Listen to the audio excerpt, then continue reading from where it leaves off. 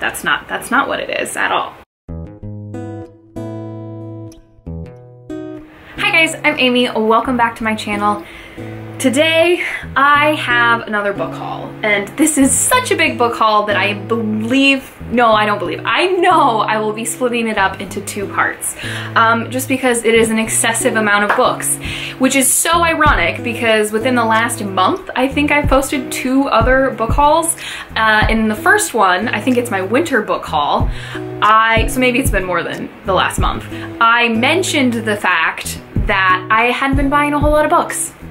Well, needless to say, a library sale happened. I attended my library a second time and happened to just look at the sale rack, and it was like full of great titles. And then I've just in general been doing some other shopping, but this part of the haul will be all the books I bought from my local library sale / just like the sale section. And I just want to put this like little disclaimer story out there that a lot of these books I purchased when I went to the library sale, which I went to on the last day of the sale and only had 15 minutes before they closed. So it was quite literally a mad dash through the fiction section, just the general fiction of the paperback and hardback. So if I even recognized a title, I grabbed it because I didn't feel like I had the time or luxury to be like, do I really want this or not? And all the books were already 50% off. So the most I paid for any of these books from that bunch of the sale was 50 cents. And I have brand new hardbacks because that's another thing that I've noticed. My library has been getting a lot more donations from just other readers that aren't previously library books. So I have gotten some incredible deals. And when you're buying a book that's basically in perfect condition for $1, like, how do you say no even if you're like, oh, maybe I'm not gonna read it, because if I don't read it, then I'll just turn it into my local used bookstore and I'll buy a book or have credit towards a book that I do want to read. So if you want to fault me for that, that's fine. Maybe not the video for you to watch, but if you're interested to see the crazy good deals that I got at my local library within the last month or so, keep watching. Okay, so we will go ahead and start with the books that are actually used library books first, just because that happened to be the way that I separated them out. And the first of these is My Name is Lucy Barton by Elizabeth Strout. I don't know a whole lot about this book, but Elizabeth Strout is an author that I've wanted to read for a really long time now because I have a feeling that I'm really gonna enjoy her. I'm hoping for some like Someone vibes by Alice McDermott, and that's kind of what I get when I like read synopses of these, so I'm really looking forward to this one, and it's not very big, so hopefully one I can get through fairly quickly. And then another book that I was so stoked to find was When God Was a Rabbit by Sarah Winman. That was kind of an awkward pause.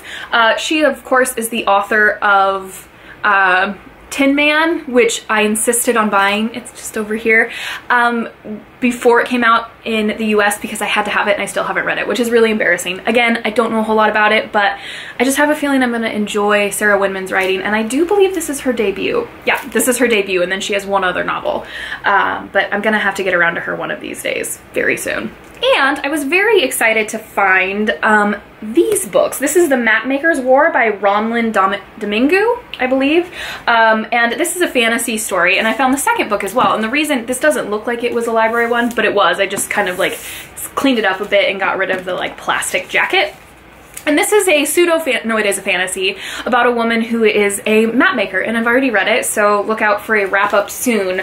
But it was an intriguing read about like I said, a woman who's a map maker. I'm like almost out of breath. I don't know why I'm talking so fast. Who kind of becomes a traitor to her kingdom, and it's about what happens to her. And it was interesting, and I'm intrigued for the next. I also found a short story collection, Fortune Smiles by Adam Johnson. I believe Doris at Aldi Books chatted about this book, and I want to say she wasn't totally enamored with it, but I'm running desperately low on unread short story collections at the moment, so I figured for 50 cents, like, I was okay that I grabbed it, and we'll give it a shot, and maybe this will be an author that I need to check out more of his work in the future. I also picked up Those Who Leave and Those Who Stay by Elena Ferrante. This is book 3 of the Neapolitan novels, of course the first book being My Brilliant Friend. I've not yet read the second one. I do have a copy, but for the fact that this is a library book edition, it's in great shape. Like, the spine isn't cracked, and it's just, I don't know why they decided to get rid of it. Maybe too many copies, but I was happy to bring it home for 25 I can spiff it up, clean it up, and it'll look brand new, I promise. And the last of the used library books from the library sale is The Lowland by Jhumpa Lahiri. I have not yet read her. I have recently hauled her short story collection that won the Pulitzer. I just have this intense feeling that I'm really gonna like her. So I just grabbed this book. Again, this is gonna be a pseudo theme, apologies, which is the irony of book hauls, but I love watching book hauls even if they're just like, and this is the book that I got. This looks like it's about brothers growing up in Calcutta. I'm just excited to read her stuff, so now it's at my house and in my library. A book that I genuinely thought that I never would buy, but when I had the opportunity to buy it for $1 and it's basically brand new, I figured why not. That is Fates and Furies by Lauren Groff. This is the story of a marriage and how it seems perfect and maybe it isn't. And those kind of stories make me anxious because infidelity and lying within a marriage or a relationship makes me really uncomfortable, and I'm not totally sure why that is. But I don't tend to enjoy stories like that, but I figured I would give this book a shot. I do have another book of hers, The Monsters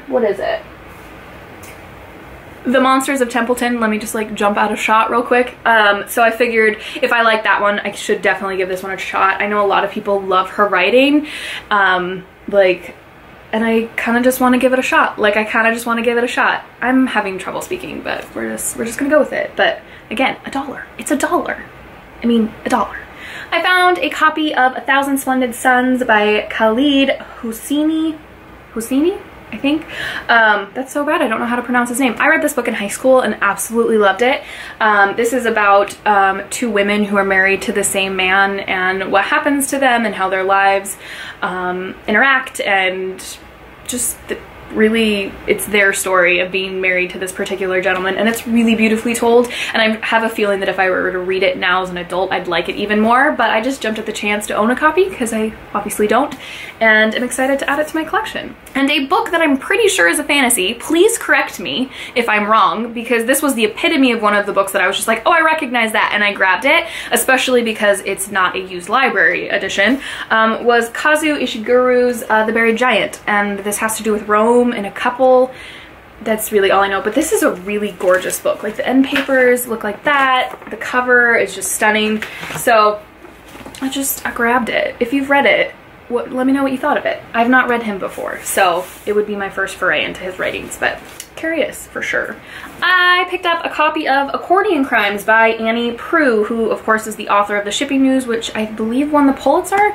I also have a copy of Barkskins by her, but I've not yet read it, so I'm just adding more authors to the collection of books that I own, in which I haven't read the authors at all but own multiple of their works. I may have to update that video that I did recently, but I honestly have no idea what this is about. I do know it has something to do with accordions though. I do remember that from the synopsis, but I haven't reread it, and another wonderful introduction to a book I know nothing about.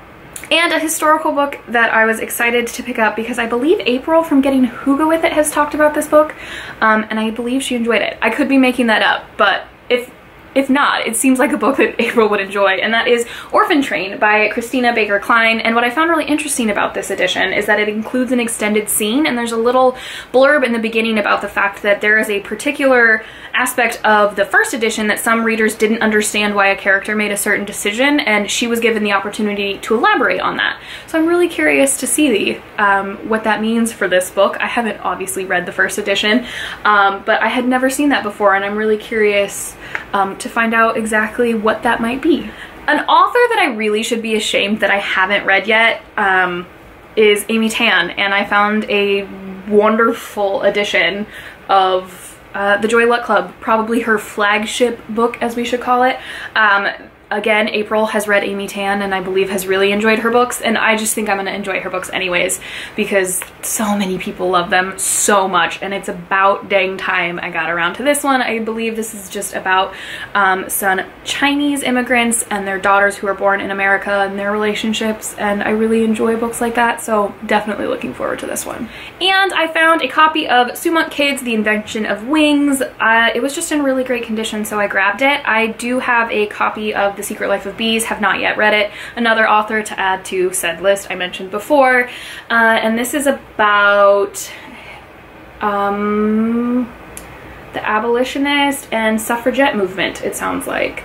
Sounds interesting, and I know a lot of people really like Sumont Kid, and I need to give her a shot. A book that I heard some of my ladies chatting about how much they loved it at my book club, that when I found it for 50 cents, I just was like, okay, just grab it, Amy, is Snow Falling on Cedars by David Gutterson.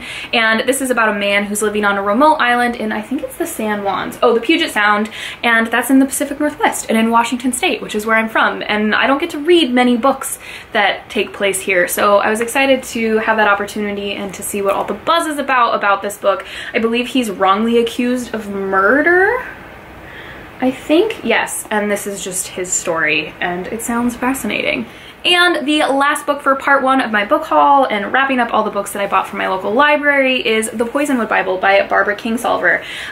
This is the story about a family in which the father, I believe, is a missionary, and their time in the Belgian Congo in 1959, and I know a lot of people really love this book. I know the gal from Layovers and Literatures, I'll link her channel down below. She's a new booktuber and a veteran bookstagrammer. This is her favorite book of all time, so I'm really excited to get to it, and it's actually a little bit annotated, which I'm kind of excited about. You guys know I annotate my books, and I'm looking forward to seeing what parts caught somebody else's attention. Alrighty guys, there you have it. There are all the books that I managed to get for $1 or less. You will not hear me complain about that whatsoever. I know I wasn't able to give great descriptions of all of them, but you know, it's a book haul, that happens. I haven't read them yet, but I'm excited about them nonetheless. If there are some of these books you think I should get to tomorrow, please let me know, or ones that you're interested in reading yourself, let me know that as well. But if you guys like this video, please like it, and if you loved it, please subscribe, and we will see you in my next video. Happy reading!